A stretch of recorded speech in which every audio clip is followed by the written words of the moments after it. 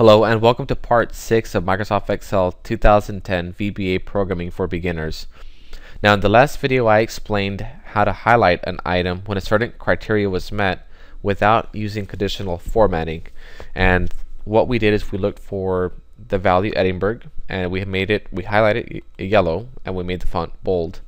In this case what we're going to do is we're going to do something very similar, except we're not going to highlight any kind of fields. We're just going to delete the row. So I'm going to be using the same code. I'm going to be going to Design Mode from Developers tab. Double click the command button that we had already created in the previous video. The only thing that I have done is I have already removed the code that highlighted the cell and made the font bold. We're still using the same code that we created in the very beginning. The only thing that I'm going to modify is just the if statement. So we still have the if statement where we're looking at mailing address, city data. If it contains the string Edinburgh, then we're going to put some code here. This is what we're going to be changing. So what we're going to do is we're working with sheet 1. You're going to do sheet 1 dot range. Actually, it's going to be dot rows. And usually the way this works, if we wanted to delete row 2, you would put 2:2 double quote and parentheses, and you just do dot delete. That's if you just wanted to delete row 2, but we don't want to just delete row 2. We want to delete the row that's currently being reviewed that meets this criteria, where Edinburgh has a position of 1 or more. So we want to delete anything that has Edinburgh.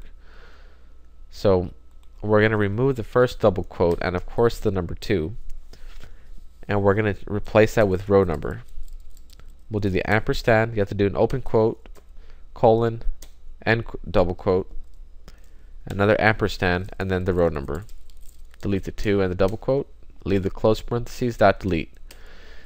Now, just kind of think like a computer. Because we are deleting one row number, we're going to have to go one back, because if we don't, we're going to be skipping lines. So here we're just going to put row number is equal to row number minus 1, just to reset the counter to compensate for the row that we deleted. And so now I'm going to go on and close this code out. Go close out the Visual Basic environment. Go back to my workbook. And so now this time the only thing that I've done again is I replaced the code that was highlighting it and making it bold.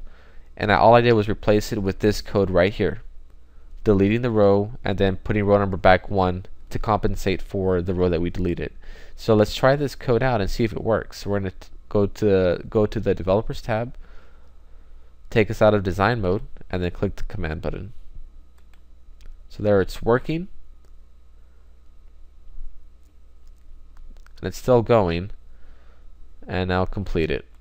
So if I scroll all the way down, go through all of my data, I don't see any more Edinburgh cities, and I definitely don't see any of them highlighted. So the code did work properly, and that was completing this series of Microsoft Excel 2010 VBA Programming for Beginners. I hope you found these videos helpful. Thank you for watching.